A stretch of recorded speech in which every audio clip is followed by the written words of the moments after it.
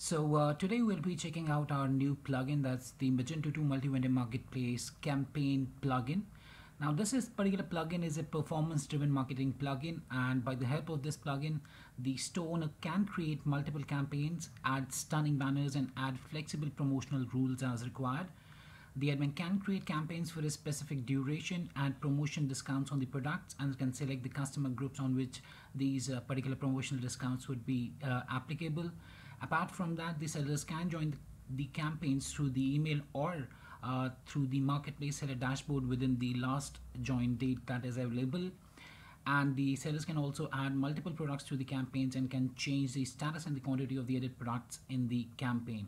Now all in all, this particular plugin allows the marketplace admin to create multiple campaigns that are live campaigns, upcoming campaigns. As you can see here on the storefront, the customers are able to see the particular campaigns under the offers section. So here we have a current one that's live and is clickable, and we have the upcoming offers as well that are not clickable and are having the start from and the date and time visible to the customers there. Now kindly note that this particular plugin is an add-on to the Magento 2 Multi-Vendor Marketplace by Webkul. So you'll have to have the Webkul's Magento 2 Multi-Vendor Marketplace first, and then you'll be able to make use of the add-on, that's the Magento 2 Multi-Vendor Marketplace campaign plugin. Now in today's video tutorial, I'll be showing you the workflow at the customers end, how the customers can access those campaigns at the storefront, and how the marketplace vendors would be able to view the particular campaigns, how they can join the campaigns, and how they can add their products to the campaigns there, and how the customers can enjoy the benefits of the discount within these campaigns. But before that, please do subscribe to our channel and press the bell icon to receive the latest updates from our end. And if you find this particular video helpful, then do kindly give it a thumbs up. Now right now you can see that I'm at the marketplace web store front end, and I've already logged into my customer account. And after going to the offers section here, I can see a current one that's a campaign created by the admin, and I have an upcoming offers as well that are not clickable yet and accessible because it is starting from the 3rd of this particular month, and this one is accessible. So if I tap on this particular offers page, I'll be taken to the summer offers that the admin has already created from the backend panel. So here you can see that I've created summer offers and upcoming offers, and the summers is live and the upcoming offers is upcoming right now. And the products in the summer offers is right now 4, and no seller has joined in. So I'll be showing you how the sellers will join in there as well. So coming back to the summer offers, now here I can see the particular banner of the offer there, and from here I can tap on the read terms and conditions to check the terms and conditions of the offer itself. And I can share this offer on the Facebook or on the Twitter as well by tapping the same, and then logging into my account and sharing the same with the social networks there, that are the Facebook and the Twitter itself. And if I scroll down, I can see the 4 number of products that are there right now. These products are of the admin himself, and in a meanwhile from now I'll be showing you how the marketplace vendors would be able to find these offers and how they can join the same. So but I'm just first showing you the customer front. So under the offers, we have the complete list of offers that are live and that are upcoming. So let me go to the offers section once again. So this is the live one that's clickable, and this is the upcoming offers. I can tap here on this particular offer to check the offer, the banner of the same, and the products under that. Now I can add the products into the cart, and depending upon the promotional rule created by the admin for this particular campaign, the discount would be provided to the customer. So you can see that I've added 2 products into the cart right now. That's the wafer messenger bag and the rival field messenger bag. So I have 2 products into the cart. You can see that the subtotal is right now 90. If I go to the view and edit cart section, here we can find that a discount is being applicable here on the products there. That's for the $60. Now this discount depends upon the promotion that has been set there by the admin for the respective offers there. So you can check the other video of this particular plugin, wherein we have shown how to create the offers and how to create the promotions, or how to apply a promotion within that as well. So after that, as you can see that we have received the discount, the customers can easily proceed to the checkout by tapping here on the proceed to checkout. and can get a discount there as required. So after there, they'll select their shipping method, tap on the next button, then they'll select their particular payment method as they want, and then they can place the order along with the discount as well for the particular campaign from where they have purchase the products, and then they can tap easily on the place order button to place the order and get the discount on those products there. So now coming to the marketplace vendors end, as you can see that I've logged into the vendor end, and here's the marketplace dashboard. Now all of the upcoming what we say as the campaigns would be visible here. As you can see, I have not edited any of the banners for the seller end dashboard here. So here you can see that we have the upcoming offers and we have the summer offers join now. So from here the marketplace vendor can tap on the join now button to join a particular campaign as required. And for example, if we want to join the upcoming offers let's go for the upcoming, let's tap here on the join now button, and here are the upcoming offers, and here is the campaign detail. Here's the title of the campaign, the duration of the campaign is there, the campaign is started by the admin, the last date to join is the 3rd of this particular month, and here's the information, that's the upcoming offers. I've just given it as for the demo purposes there. Here's the banner, and here's the join campaign option to join this particular campaign. To join the campaign, you just need to tap here on the join campaign button, and you'll be successfully joined to the campaign there.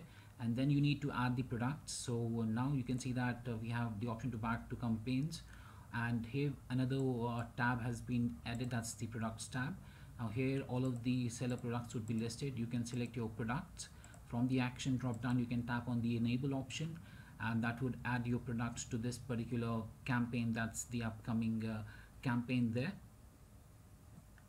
So you have successfully assigned 4 products to the campaign. So we have added the 4 products to the campaigns.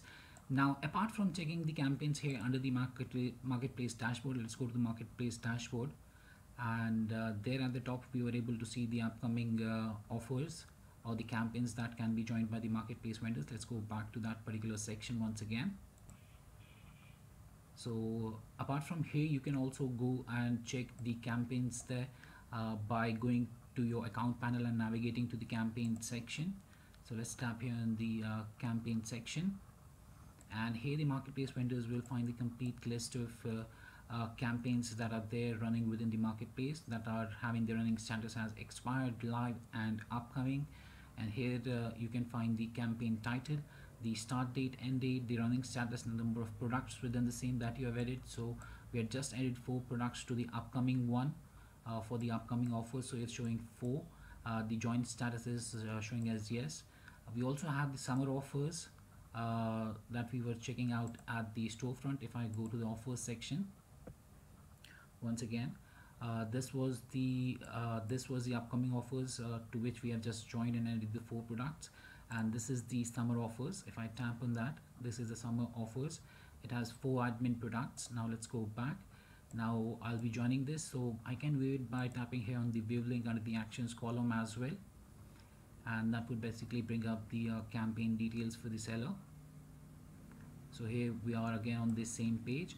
So here's the campaign info, the title, duration with date and time, the last date to join the campaign started by the admin. Here's the test description for the seller campaign. You can add the description as required. You can check the backend configuration video for more details. Here's the seller information. Let's join the campaign by tapping here on the join campaign. So we are going to join this summer campaign that we have. We have 4 products of the admin. We'll be adding a few ones. So we have joined the campaign. Now we need to add the products to the campaign. So now we have the products tab. So I'll go to the products, and I'll be adding a few products to the campaign now. So here I'll be selecting the products for the campaign, and here right now you can see that the status is disabled for the products. So I'll just choose these 5 products. From the drop down I'll choose enable, and this will enable these products and add it to the particular summer offer. Right now you can see that we have only 4 products of the admin himself, and after the products have been added, those products would be listed of the vendor would be displayed here within this campaign as well. So you can see that we'll get a prompt that you have successfully assigned 5 products to the campaign. So if I go back to the products now, here you can see that the 5 product status would be set as enabled and the rest would be disabled. So here we have enabled, enabled, enabled and disabled. So now if I go to the summer offer at the storefront for the particular campaign, and now if I refresh this page, we'll be able to see that the 5 products or the window would be displayed here under this particular campaign as well, and would be accessible to the sellers, to the customers basically. So here we are having the summer offers under the offers, and here are the rest of the 5 products that have been added of this particular seller as well. So that was how you can assign the products by going to the campaigns as well. Now if I go to the campaign section once again, here we'll be able to find the campaigns and the number of products that we have added. So now you can see that first we were showing the upcoming one, we added 4 to that. The joint status was yes. Then we joined the summer offers, joint status is yes. Number of products that we added is 5, and this was the live one. Now here let me refresh this page for the admin. Initially it is showing 0 there for the sellers being added for the particular campaign. So let the page refresh up. Now you can see that the live one is showing number of sellers as 1. The upcoming is showing seller as 1. Number of products, you can see that here initially there were 4 of the admin, 5 of the vendors, so it's showing 9. The admin had not added anyone under the upcoming, so it's showing 4 of the vendor only. So yes, that was much about the workflow at the customers end and at the sellers end as well, how the sellers can join the campaigns, how the customers can view the offers there, or the campaigns that are upcoming by going to the offers section, and then they'll find the live offers as well as the upcoming ones. These are the live one and these are the upcoming ones, and the rest of the flow as well. So that was much about today's video itself, and I think it might have helped you out in understanding the flow of the same. If you still have any questions, queries, suggestions or requirements, then kindly do reach back to us at support@webkul.com, or you can raise a ticket at webkul.qbdesk.com. Apart from that, if you find this particular video helpful, then kindly do give it a thumbs up. And lastly, thanks for watching this particular video, and have a